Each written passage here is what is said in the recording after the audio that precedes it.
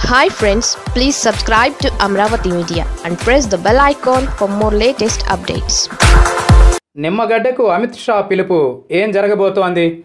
ఆంధ్రప్రదేశ్లో స్థానిక సంస్థల ఎన్నికలు థ్రిల్లర్ మూవీని తలపిస్తున్న సంగతి తెలిసిందే.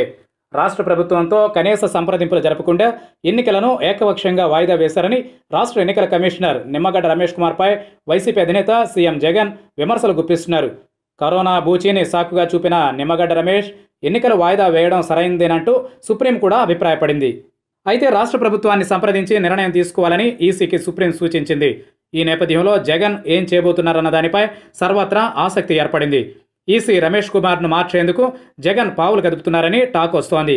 ఓ పక్క ఇటువంటి చర్చ జరుగుతుండగానే ఈసీ రమేష్ కుమార్కు ఢిల్లీ నుంచి పిలుపు వచ్చిందని ప్రచారం జరుగుతోంది. వెంటనే ఢిల్లీకి రావాలంటూ రమేష్కు కేంద్ర హోంమంత్రి అమిత్ షా నుంచి ఫోన్ వచ్చినట్లు తెలుస్తోంది. కేంద్రం కరోనాను జాతీయ విపత్తుగా ప్రకటించిందని, ఈ నేపథ్యంలోనే ఎన్నికలు వాయిదా వేశానని గవర్నర్కు రమేష్ వివరణ ఇచ్చారు.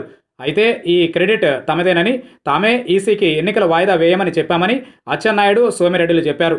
దీంతో టీడీపీ అధినేత చంద్రబాబుకు విధేయుడిగా టీడీపీ నేతల ఒత్తిడికి తలొగ్గే రమేష్ ఎన్నికలను వాయిదా వేశారని ప్రచారం జరుగుతోంది. ఈ విషయంపై ఆరా తీసేందుకు రమేష్ను హుటాహుటిన ఢిల్లీకి రమ్మన్నట్లు తెలుస్తోంది. టీడీపీపై మండిపడుతోన్న బీజేపీ రమేష్ తీరుపై గరంగరంగా ఉన్నట్లు సమాచారం. మరోవైపు రమేష్ను తప్పించాలని జగన్ ఫిక్స్ అయ్యారు.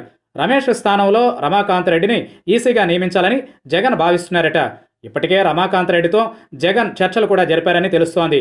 బీజేపీతో వైసీపీకి సత్సంబంధాలున్న నేపథ్యంలో రమేష్పై వేటు పడవచ్చనే ప్రచారం జరుగుతోంది. ఈ రోజు కరోనా పేరుతో ఇలా చేసిన రమేష్ రేపు ఏదో సాకుతో ఎన్నికల్లో పక్షపాత ధోరణితో వ్యవహరిస్తారేమోనని జగన్ జాగ్రత్త పడుతున్నారట. మరి ఈ వార్తల్లో వాస్తవం ఎంతో తెలియాలంటే కొద్ది రోజులు వేచి చూడాల్సిందే.